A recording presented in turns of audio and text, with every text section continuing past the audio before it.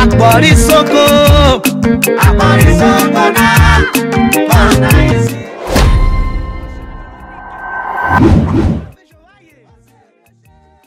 Ayo godo.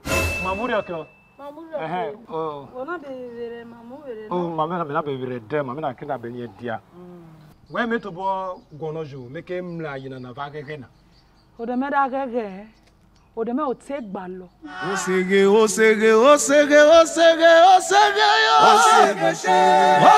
shara yo.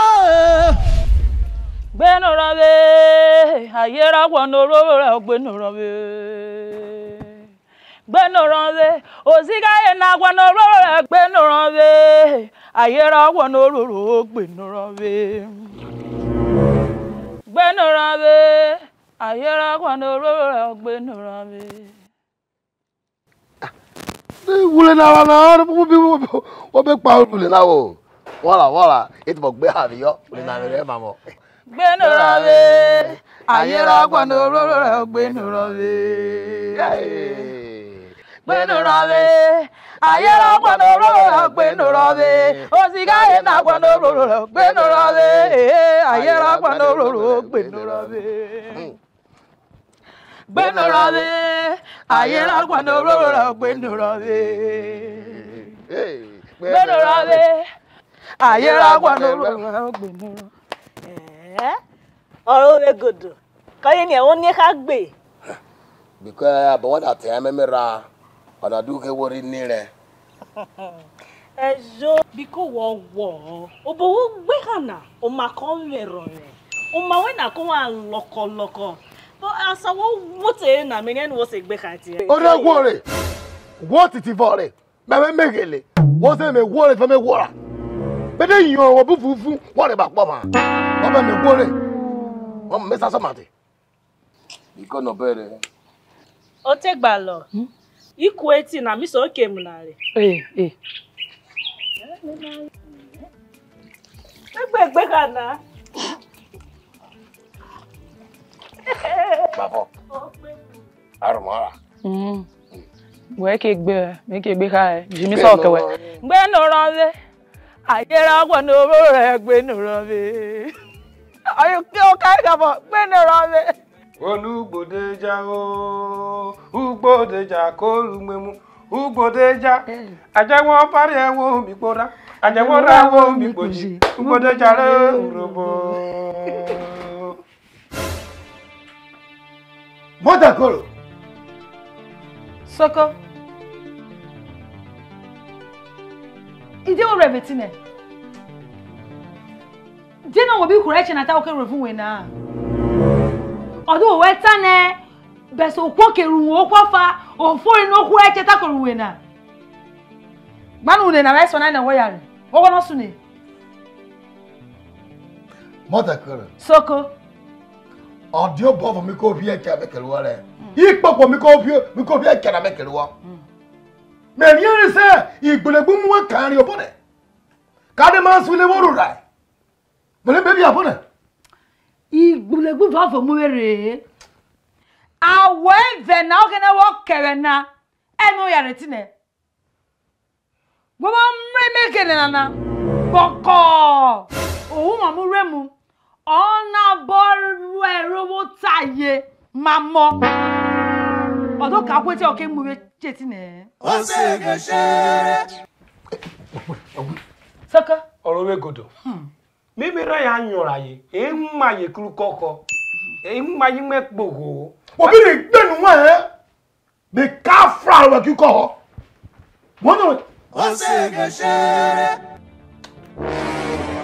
akpo mi memena ami onyo mena kini bo wa gro e de bo wa keke na ogene we wo ga we ogene na bibi okewe obo na bebe o tebe o ba taye o jo chowero re Ka chowero.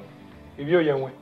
de wa kevo ami rue jana ni mi vovo so ko mi kwa vuegwe ti no na nyara wodo malu kameta no wewe e de na gba ka va wala chowe o ta no god of vo ho e wo ko seme Ochawe. Oseghe shere.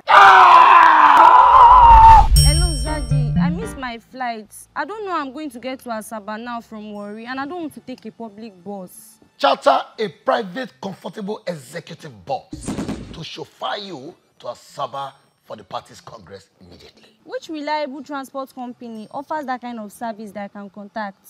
Soko'S Express.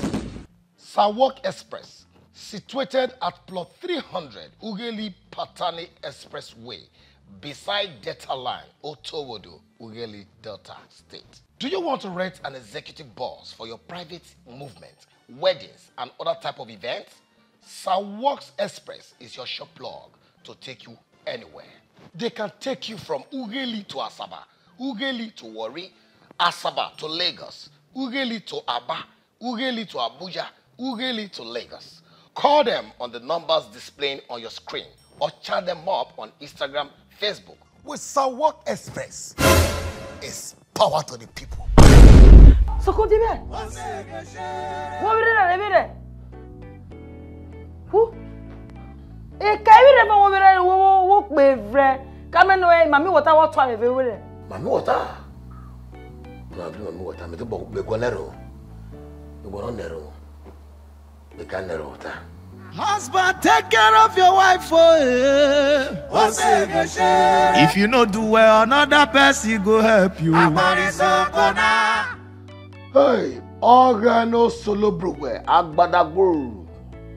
Ọ̀run ma poruru. Bom no wa bruwe okirana. Mere lem yowe. Ose me na jebe akpo me go na yememi.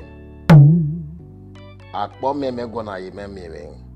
Ogana biko ora me ba me yen mi ji bremure bi ke bremure. Aka vovo ogana agbadagburu. Okpori gbenu obero taporu they gonna know me we ko share ogolo mi aye me ogede hwosore wa gbra we wo tie hu re ko share ogolo mi aye me ogana biko jojo gbere mi ero joru eflo eh ogana biko oji mi aye me. Can you go make your man busy premure and won't go there? Me ever when I work, well, I bounty on me work about it now. I can't have all shall have call gonna, you know, call gonna be by your mera. I'm not gonna be by your mera. We make cash when we'll do a buko. The young yodi, Yeragua.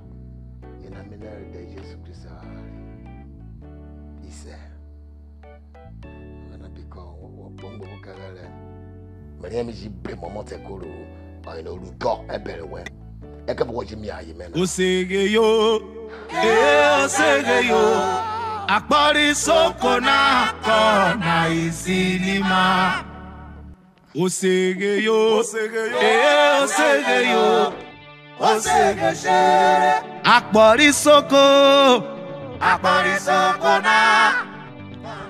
Momotekuru.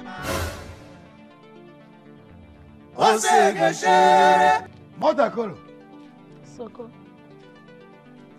Asa megwa. Wofre. They were right there. Odani call him Worure.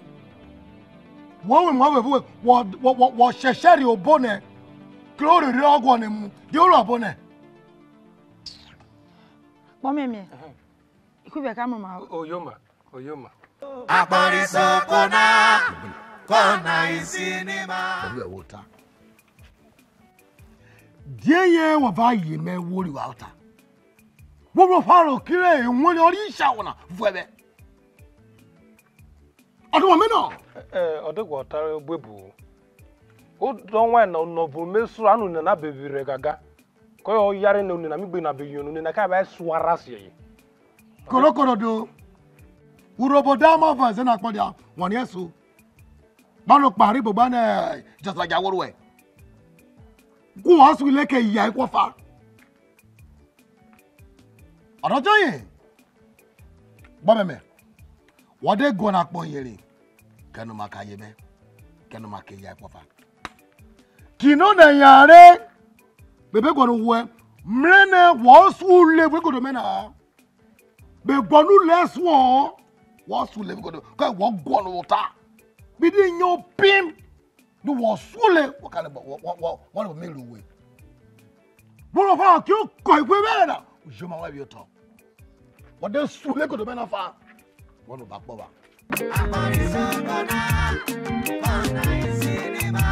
Oseghe ló ní kébé ya favoro tape joaye. Oseghe.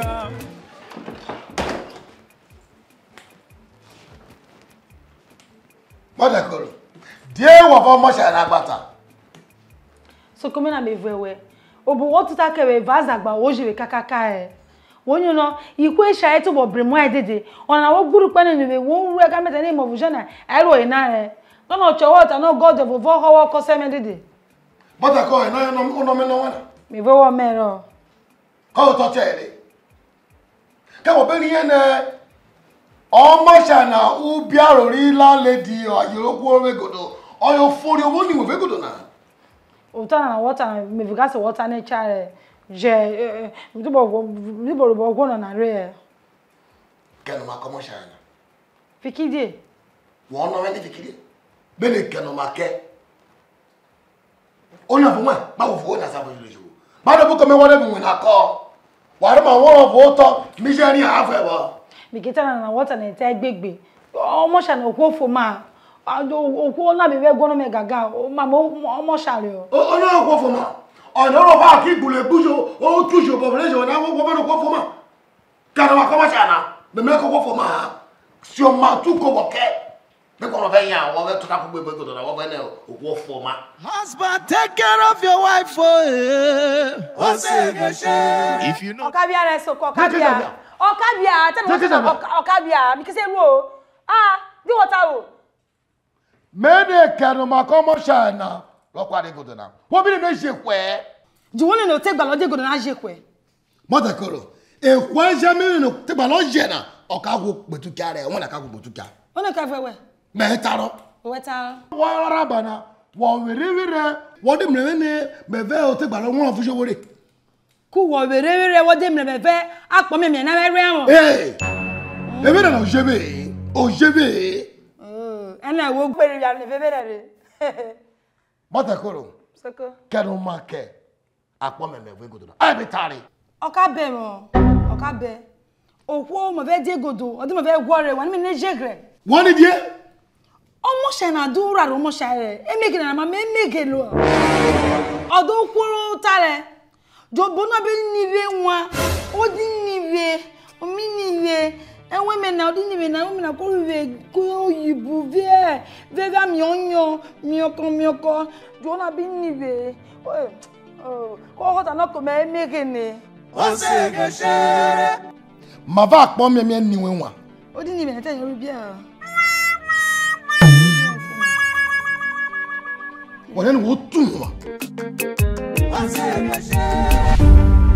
Are you looking for a place to get quality and long-lasting furnitures?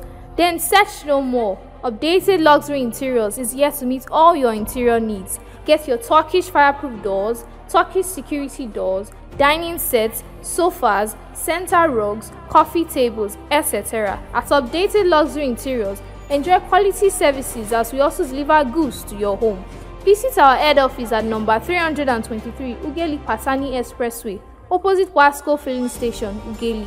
You can also visit our branch office at number 116 Market Road by Post Office Roundabout, Ugeli. Telephone number 08030433915 or call 08151303536. Updated Luxury Interiors, the best there is.